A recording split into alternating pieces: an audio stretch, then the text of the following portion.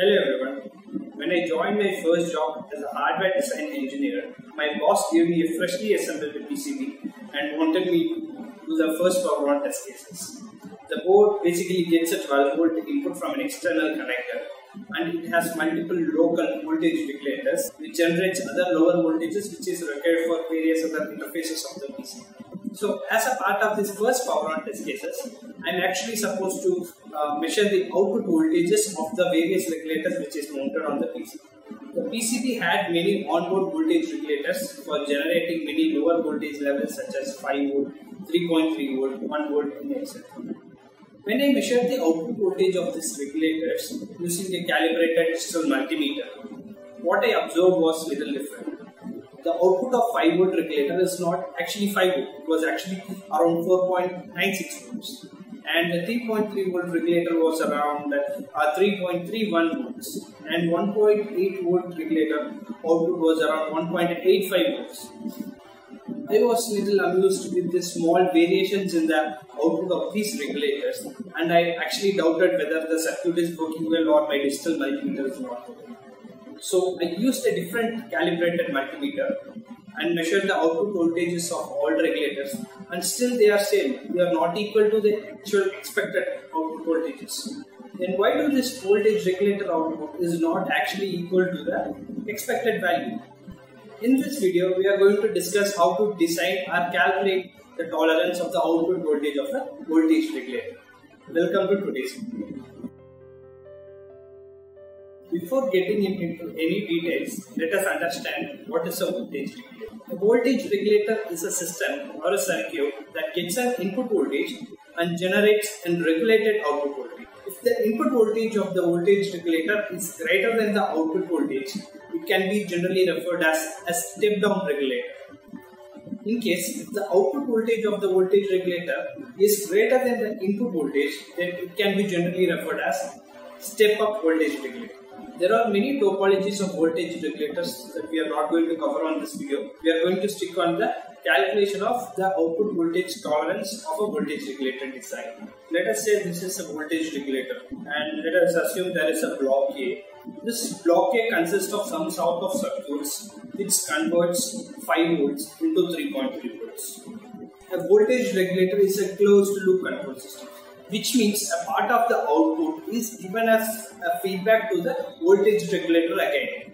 Usually a voltage regulator will have a feedback or adjust beam for this purpose. So why do we need a feedback circuit? The answer would be simple. The closed loop feedback system will provide a proper regulation of the output voltage by monitoring the output voltage throughout the period of time. Let us see in detail how this feedback system works. The feedback system will have an error amplifier, which can be considered as a differential amplifier. A differential amplifier produces an output which is based on the difference between the voltages in the inverting and the non-inverting input terminals. The voltage regulator will have a stable internal voltage reference, which is usually 0.8 volts, and it is connected to one of the input terminals of the error amplifier. The output voltage of the regulator is connected to the other input terminal of the error amplifier, which is usually the feedback or the adjust wave. It is not connected directly but through a voltage divider. This forms the external feedback circuit of the voltage regulator.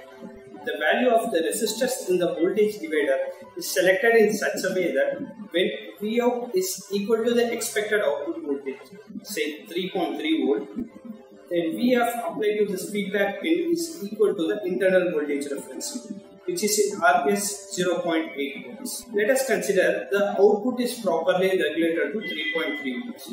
In that case, the both terminals of the error amplifier will be equal, so there will be no error signal. Let us consider the output voltage is not actually equal to 3.3 volts. It is slightly greater than or less than 3. So what happens? This small change in the output voltage will also reflect back in the feedback pin. The feedback pin will not be exactly 0.8 volt. It will be slightly greater than 0.8 volt or less than 0.8 volt, depending on the output voltage. This change of voltage levels between the inverting and non-inverting terminals of the error amplifier will generate an error signal. This error signal will be used by the block A to adjust the output voltage and regulate it back to 3.3. We have seen how a voltage regulator regulates an output voltage. Let us consider an example and calculate the output voltage and a tolerance. We will design a linear voltage regulator to convert 3.3 volt input into 1.5 volt regulated output using a device ISL 8011. For this purpose of the video, let us focus only on the output voltage configurations. Based on the reference application schematics from the datasheet, R3 and R4 are the feedback resistors. The datasheet example is designed for a 1 volt regulated output. However, we will recalculate the values for 1.5 volts output. We could find the formula for calculating the feedback resistors of the output voltage settings in the datasheet. We could see for this regulator, the internal reference voltage is 0.5 volts. The datasheet also recommends to keep resistor R4 value between 500 ohms and 1 kilo ohms. It is very good to follow any such recommendations provided by the device datasheet. So let us use an Excel sheet for calculating the R3 and R4 values. We can choose to use R4 as 1 kilo ohm resistor. So we need to calculate the value of R3. When R4 is equal to 1 kilo ohm, R3 must be equal to 2 kilo ohms in order to get the desired output voltage, which is 1.5 volt in our case.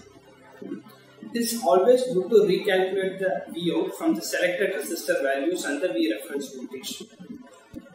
Yes, we get a 1.5 volts. Sometimes the calculated R3 value can be something like 3.72 kilo ohms, which is not a standard value.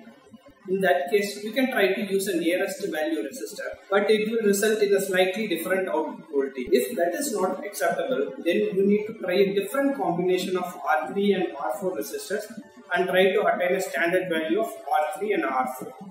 The scope of this video is to talk about the tolerance at the output of a voltage regulator. Let us see why the output voltage of my voltage regulator are not exactly as expected.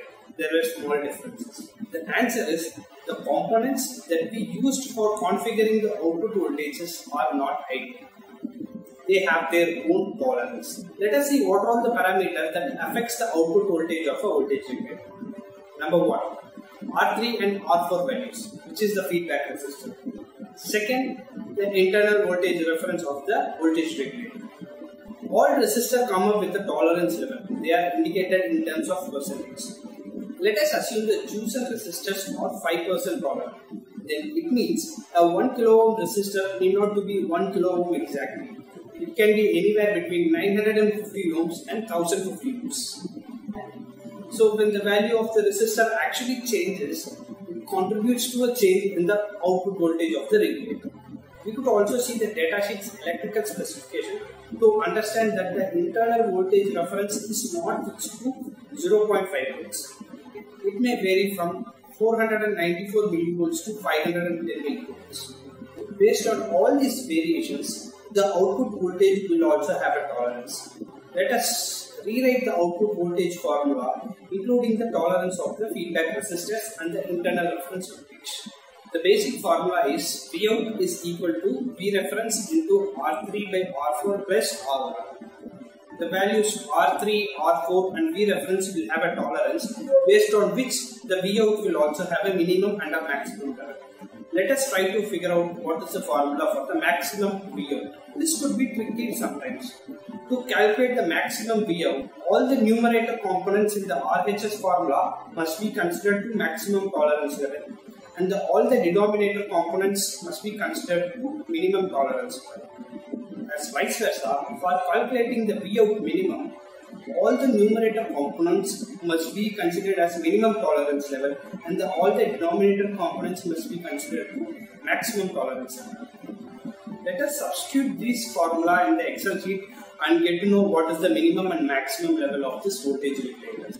We can add both columns for calculating minimum and maximum voltage levels for the internal reference voltage and the feedback resistors, and we will use the derived formula for calculating minimum and maximum output voltage which is expected for this configuration of resistors. So our output voltage can be anywhere between 1.39 volts and 1.64 volts. And in terms of percentage, this particular design of a voltage regulator can have a tolerance of -7% to +9% from its nominal 1.5 volts. So now you feel that this tolerance is not acceptable for your design, especially when you are using this voltage for critical circuits like DDR3 or processor or microcontroller interfaces. To minimize the tolerance of the output voltage of the regulator, the area to focus is to look for a feedback resistor which has very less tolerance level. However, we cannot modify the tolerance of the internal voltage reference. When using 1% tolerant resistors for R3 and R4, we could see that the output voltage now will be in the range of 1.46 volts and 1.55 volts, which is plus or minus 3% variation. Now the tolerance of the output voltage is much less compared to the previous condition. And this is how you can calculate or configure a voltage regulator designed for a particular tolerance of requirement. In the previous section, we have seen how the tolerance of the feedback resistor and the internal voltage will contribute to the variation of the output voltage of the regulator. There is one more parameter to look out. It is the ambient temperature of the AC. Assume your product or design is going to be mounted on an outdoor application. During the daytime, due to sun, it will get very hot. So the product will have a temperature cycle which goes from high to low throughout the day. The PCB will also get heated because of the components which is being mounted on. The 1 kilo ohm resistance and 1% tolerance is rated for an ambient temperature of 25 degrees Celsius, which means at a different temperature range, this resistance may not be equal to 1 kilo ohm. We have to look out for a different parameter called temperature coefficient, which is usually denoted in the units of ppm per degree Celsius. Let us assume the selected resistor is 1 kilo ohm, 1% tolerance and plus or minus ppm per degree Celsius. This resistor is 1 kilo ohm at 25 degrees Celsius. There are some online calculators available to calculate the variation in resistance of a resistor based on thermal coefficient and the ambient temperature. Let's enter the temperature coefficient as plus or minus 300 ppm per degree Celsius. The reference temperature is 25 degrees Celsius, and we can also consider the temperature range of the product is minus 20 degrees Celsius to plus 70 degrees Celsius. So based on our conditions, the variation of R typical is between 986.5 ohms to 1013.5 ohms. This is around 1.4% of variation from normal value.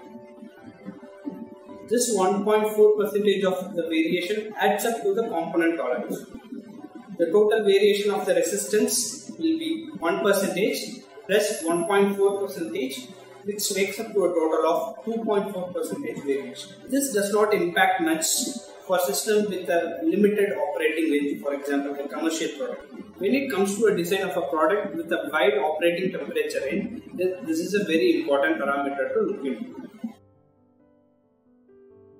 We have understood that choosing a feedback resistor with a lower tolerance and a lower thermal coefficient will have a better regulated voltage. There are many other design parameters that have to be looked into, such as dropout voltage requirement, input and output capacitor selections, ripple voltage requirement, line regulation, load regulation, stability, etc. All these design parameters will also have an impact on the output voltage of the regulator. We will try to cover them in the upcoming videos. Now you might have a question.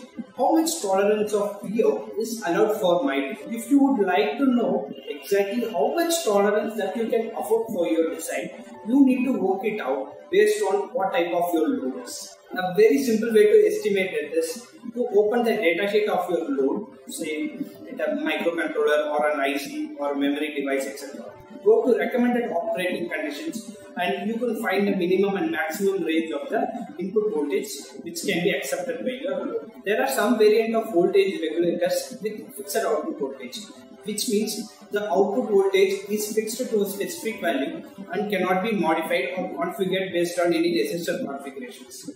Those type of regulators do not have a feedback or adjust pin on the IC. There is nothing different in this type of regulators. The feedback resistors are placed inside the package of the regulator ICs. Most of the electronic engineers and the hobbyists would have already known how to adjust the output voltage of a regulator. I hope this video has given you additional and fine information on how to design a precise voltage regulator, which will improve your design skills and take it to near perfection. Hit like button if you like this video. For more videos related to electronic design, please subscribe to EMI Labs. Share this video to your friends, electronic hobbyists, engineers and electronic students. We'll catch you up in another video. Thank you for watching. My name is Suresh Surya.